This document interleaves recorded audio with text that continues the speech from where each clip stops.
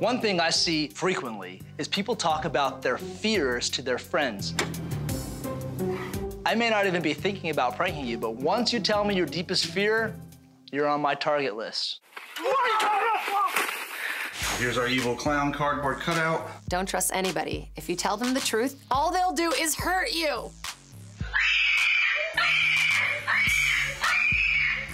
I really doubt that kid is gonna miss the 10 or 20 years you just took off his life.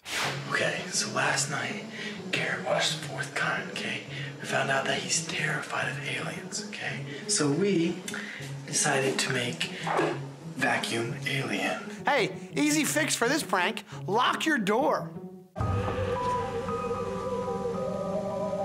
What a coincidence. Aliens landed the same day you told your roommates that you were scared of aliens.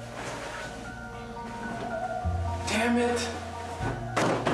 Okay, my favorite response to an alien being in your house ever is saying, damn it, and throwing a pillow at it half-heartedly. Frickin' A, dude. Frickin' dude, frick, dude. Oh my gosh. I'm with you, dude. Sometimes you just gotta get so mad that you say, frick.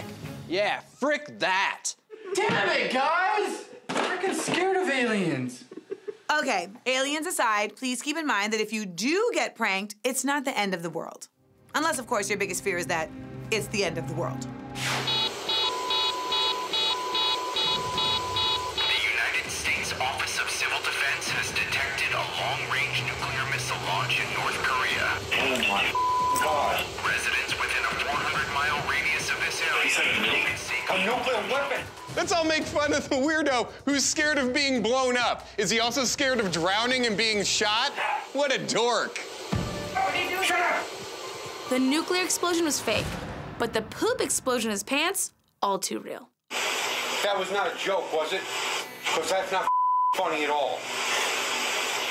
Are you serious? Can we give it up for the dad who's super cool? He tells his kid, you're a sick and then high-fives him, because he respects the game. Luckily, our studio doubles as a fallout shelter, so Dad and his scheming son agreed to come over for a chat. If you know the person, you know their deepest fears. I knew one of his deepest fears was a world war, so right away, I knew exactly what to do. A nuclear weapon! All I could think about was that I have to get my wife and my kids and try to get someplace safe, even though I didn't know where to go. That was not a joke, was it? Because that's not funny at all. I feel bad a little bit just because I know how serious he takes it and how I could have given him a heart attack. And when he mentioned that in the video, I kind of felt bad, but it was funny and everything's all right now.